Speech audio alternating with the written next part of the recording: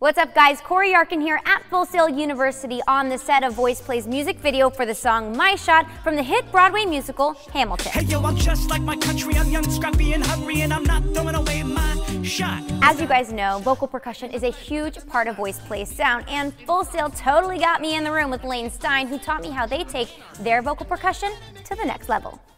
I want to know about these voice drums, vocal percussion, drums that come from your mouth that sound like drums. I'm just gonna play you a section of this real quick so you can hear what's going on first, and then I'm gonna break it down for you. Okay, do it. You might know this song. So these are all vocal drums. And in there you can kind of hear some organic stuff. That sounds awesome. That sounds like real drums. Real drums. Yeah, and that's the idea. So I'm gonna play you the original sound, and I'm just gonna kind of loop this for you so you can hear. So this is the sound. Now you try.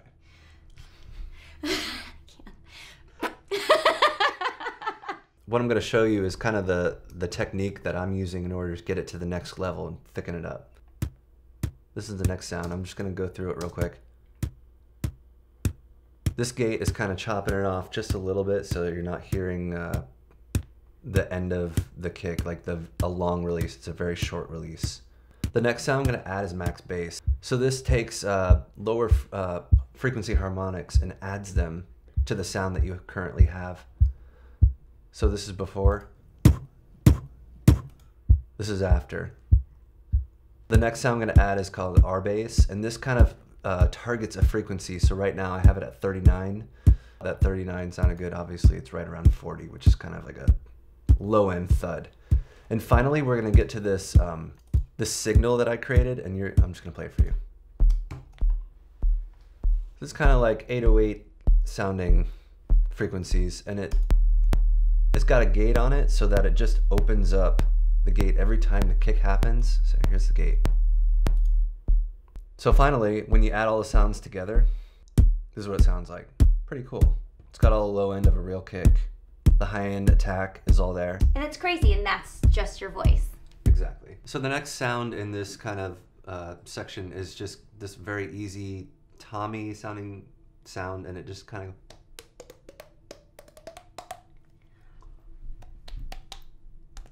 I'm not very good at it. Luke, you try.